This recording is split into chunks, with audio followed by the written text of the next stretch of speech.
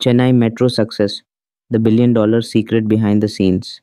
Welcome to Chennai, a city once known for traffic congestion, auto rickshaw chaos, and overloaded buses.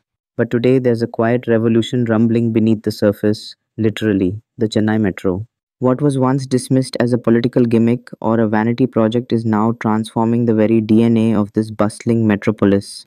The Chennai Metro is no longer just a transport system, it's become a symbol of efficiency, planning, and a shining example of public infrastructure done right. But behind this massive success lies a story that is barely told. A story of visionaries, silent struggles, complex land politics, and brilliant engineering feats. This isn't just about trains, it's about the billion-dollar secret behind Chennai's metro success. How did Chennai, often overshadowed by cities like Delhi and Mumbai, pull off one of the most efficient metro systems in India? This is not just a documentary, it's a deep dive into the behind the scenes decisions, unknown heroes, financial models, planning secrets, and engineering marvels that built a legacy for generations. Stay with us as we uncover the Chennai Metro story from idea to impact. The idea of a metro in Chennai was first floated as far back as the 1980s, but like many Indian urban dreams, it remained on paper. Why? Funding problems, lack of political will, and skepticism. In 2003, the then DMK government initiated a feasibility study, but it was only in 2007 that the project started gaining traction under the leadership of then Chief Minister M. Karunanidhi. The initial plan was simple: decongest Chennai, make commuting efficient, and future proof the city's growing population. A partnership was struck between the Government of India and the Government of Tamil Nadu, forming the Chennai Metro Rail Limited (CMRL). Unlike other metros that were entirely funded by the central government or with international aid, Chennai Metro was envisioned as a joint venture, giving the state significant say in operations and planning. This decision would later become a turning point in the project's success. A metro isn't cheap. The initial estimated cost of phase 1, just 45 km, was over Rs 14,600 crore. Where would the money come from? Here's where the billion-dollar masterstroke happened. The Japanese government, through the Japan International Cooperation Agency (JICA), came on board with soft loans. 59% of the funding came from JICA at a mere 1.5% interest rate, repayable over 30 years. No international agency had invested in Chennai this way before, but that wasn't all.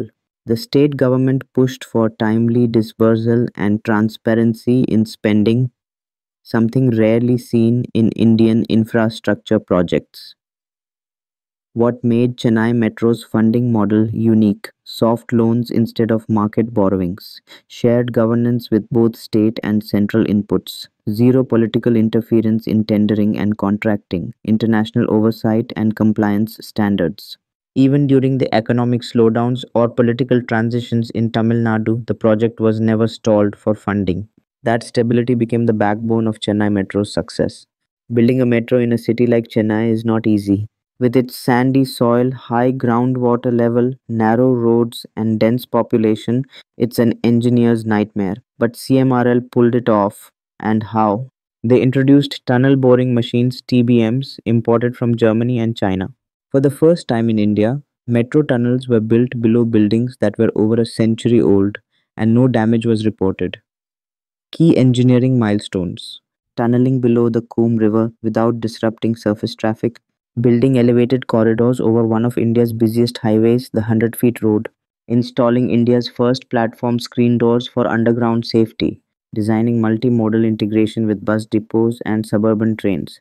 This wasn't just building a metro, it was laying the groundwork for Chennai's future mobility. If you've ever ridden the Chennai Metro, you know it feels different: cleaner, safer, quieter, almost like being in a metro abroad. Why? Because Chennai Metro was designed with commuter dignity in mind. Features that stand out: 100% air conditioned trains, even during test runs, dedicated elevators and ramps for the elderly and differently abled, real time train updates via mobile apps and display systems, women led staff teams, and dedicated compartments for female safety. Moreover, CMRL ensured stations were art filled, well lit, and welcoming. The branding was consistent: no ugly political hoardings, no illegal stalls, a rare sight in any Indian public facility. This wasn't just infrastructure, it was culture shift. Behind every station, every tunnel, every smooth ride are thousands of silent heroes. CMRL hired and trained hundreds of local youth. Many of them were first time urban workers. The Met